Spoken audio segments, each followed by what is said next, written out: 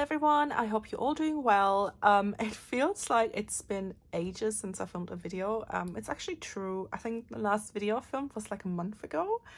So I've been really busy with work and I just really didn't have the time to do anything, but I am back. I've got so many videos to edit which I filmed ages ago.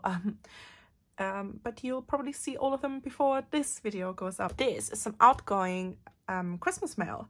So I made 2 of these advent calendar books. It's a cut file from the Silhouette Design store and I'll have it linked down below. I actually made a 3rd one which went out to my best friend, but it's not crafty related, so I didn't share it, and I also forgot to take pictures, so you won't be able to see it. But I have 2 here which are crafty related. This pink one here with the shaker background is part of a swap I'm doing with Chantal, who is Chantal Loves Paper, and this one is a surprise one for Rachel, Rachel Tallman. So I made 2, I made 3 of them in total, but in today's video I just wanted to show you what they look like. And I also hope the lights are okay because I'm actually using a different setup now. So it's really dark because it's like, I don't know, like 7 p.m. and it's super dark here. Instead of using my ring light, which kind of takes up a lot of my desk, today I decided to use my just normal tripod with a lamp on this side and my room lamp. So I hope it's okay. I hope the lights are okay. So this is the one I'm sending out to Chantal. Oh my god, there's cat fur in here already. Chantal, I'm so sorry if you see any cat fur. That's just Lexi saying hi. But I use this really pretty glitter tool which I got on eBay. Got a little shaker going on here with lots of different collections. This is a sequence mix from Rachel, which I actually have in my drawer here in front of me with all of Rachel's sequin mixes. It's this one which is called Daisy. It is so pretty. And yeah, the back is just plain, but it's this really pretty paper with this glitter tool here as well. And I'm gonna open it really carefully because these boxes kind of pop open if you don't open it the right way. So just doing it really carefully. So I'm not gonna show you what's inside of each box because we'll be here tomorrow if I do that. But yeah, just make sure you check out Rachel's or Chantal's Instagram. I'm sure they'll be posting some sneak peeks. But this is what the inside of this one looks like. So I've got this paper here, which I think is from Busy Sidewalks by Crepe Paper, as well as all of these other papers. These stickers are from the sticker pack from Rosie's Studio from this year's Christmas collection. And this book has 12 little boxes on each side, and they're filled with goodies. I'm gonna open box one with you just to show you what it looks like. So lid comes off, and then I've got a little bit of shred in here, and this is the first little gift I'm including.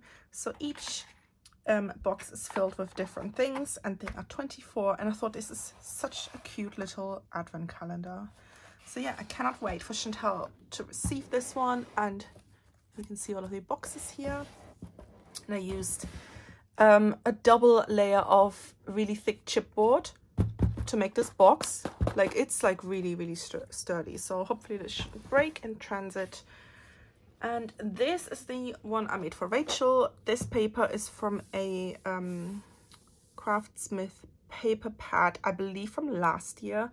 I have no idea what it was called, but it was like a very girly Christmas paper pad and I loved it. So I've got this paper on the side, did some stitching with my fancy new sewing machine, and open it carefully without opening any boxes by accident, because some of them are really stuffed, so these lids just won't stay shut.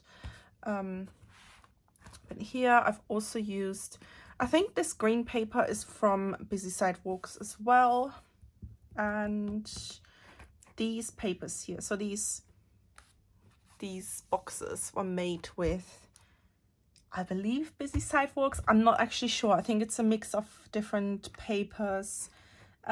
These pink ones here in the middle, like these layering pieces, are from a paper pad I got from Action 2 months ago. And then these numbers are die cut. I actually bought a number die set from Sizzix and it's perfect. So I did lots of die cutting, but I'm going to show you what's in day 1 in this one.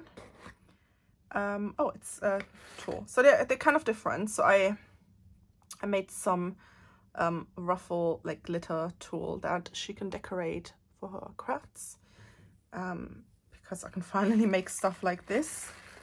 So let me try to stuff this back in here. So yeah, I'm very excited for them to receive these advent calendars. Rachel has no idea I'm sending this to her, so I'm very excited to see if it makes it on time and if she likes it, obviously.